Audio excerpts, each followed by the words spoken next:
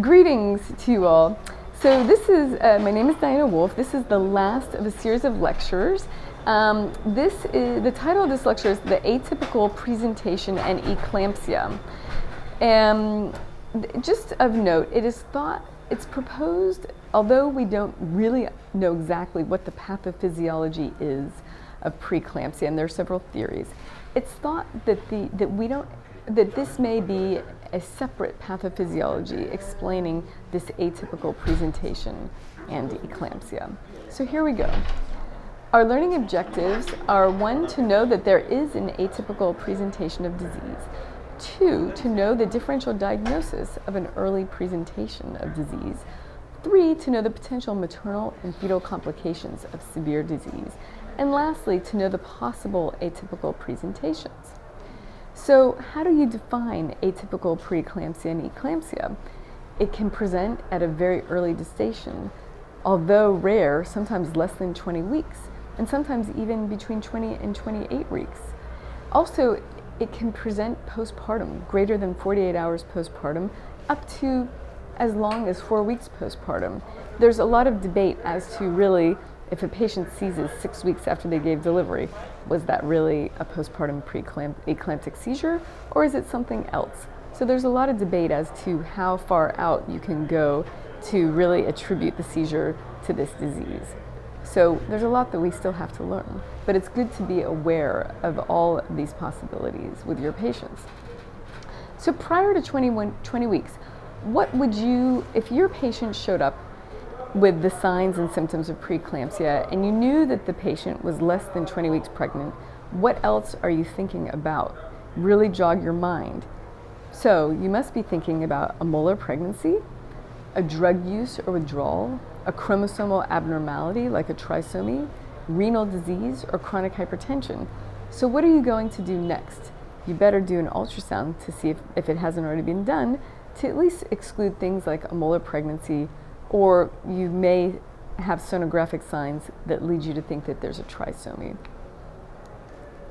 Now, this here shows the maternal and fetal complications of severe preeclampsia. We've already gone over this in previous lectures, but it's just to remind you that certain maternal complications include abruption of the placenta, DIC, especially with HELP syndrome, pulmonary edema, acute renal failure, eclampsia, liver failure or hemorrhage, stroke, death, and long-term cardiovascular morbidity.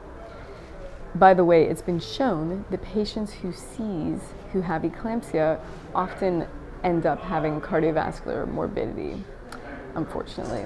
Neonatal complications include preterm delivery, fetal growth restriction, hypoxia, neurologic injury, perinatal death, and long-term cardiovascular morbidity associated with low birth weight.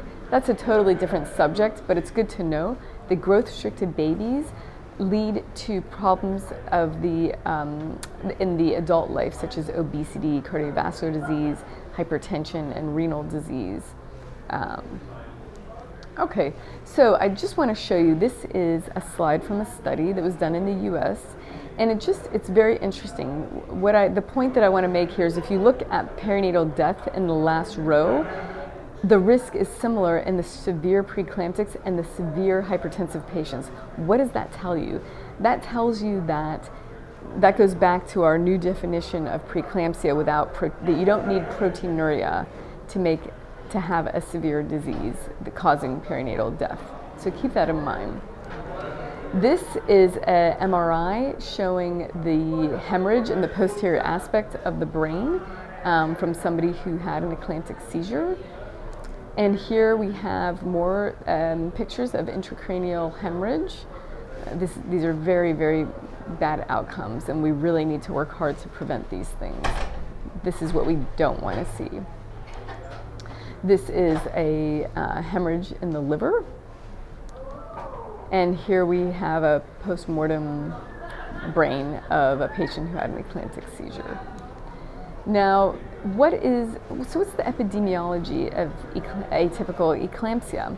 So there's been a couple of studies that I've listed here that have shown a rise in late postpartum eclampsia. So you ask yourself, what's going on in the environment that we're having all these late postpartum eclampsias?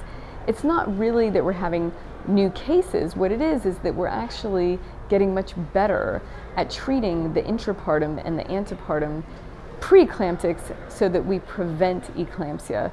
So now our next challenge is to really try to prevent the postpartum eclamptics, and that's a big challenge.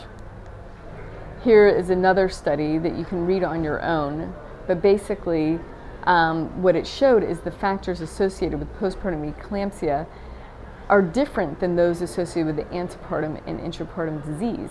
So I invite all of you to think about in your populations if you also see that trend that has been reported in the United Kingdom and the United States, so we can work together to try to solve this puzzle.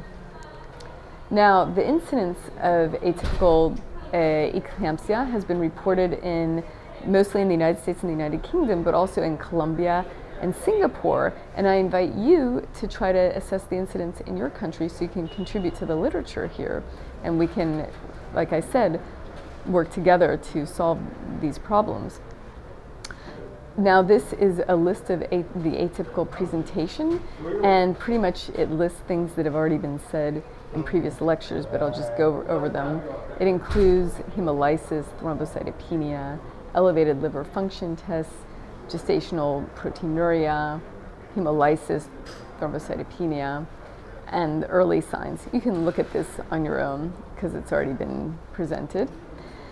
And also, this is from an article written by Dr. Sabai, who is very much of a leader in this subject.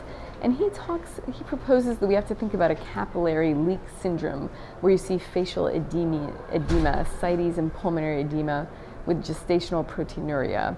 He states here, hypertension is considered to be the hallmark for the diagnosis of preeclampsia. However, recent evidence suggests that in some patients with preeclampsia, the disease may manifest itself in the form of either a capillary leak, excessive weight gain, or a spectrum of abnormal hemostasis with multi-organ dysfunction. These patients usually experience clinical manifestations of atypical preeclampsia. So keep that in mind. This is just listing what was stated there. With or without hypertension, you want to evaluate for platelet, liver enzyme, and renal abnormalities, and investigate for other symptoms of preeclampsia. So this is this was designed by Dr. Sabai, and the article is cited there if you want to look at it yourself. But he's basically listing here that you have an interface of blood pressure, capillary leak, symptoms, and also fibrinolysis and hemolysis. And you have to think that not every preeclamptic patient is going to have all of these circles. Two circles may be overlapped and you have the same disease, but it may be atypical. So don't forget your differential diagnosis of eclampsia, which includes cerebrovascular accidents, hypertensive encephalopathy, seizure disorders, undiagnosed brain tumors, etc.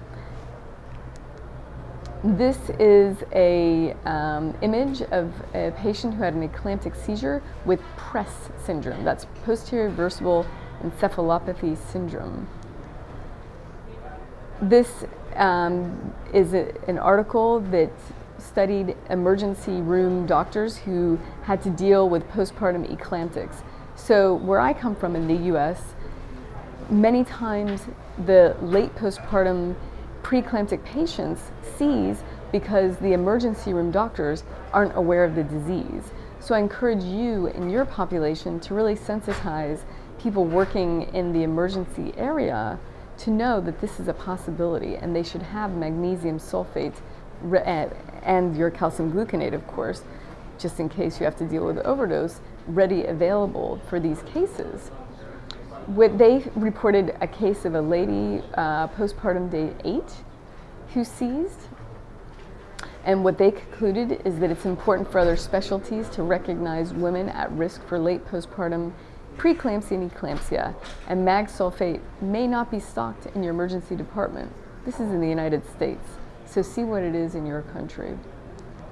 And thank you very much. This is a picture from a rural village in Mali, West Africa, And I'm sure that in the various countries where you come from, you also see that the problems often originate in the rural parts, that we really need to address these issues of hypertension and pregnancy and reach out to these areas. Thank you very much.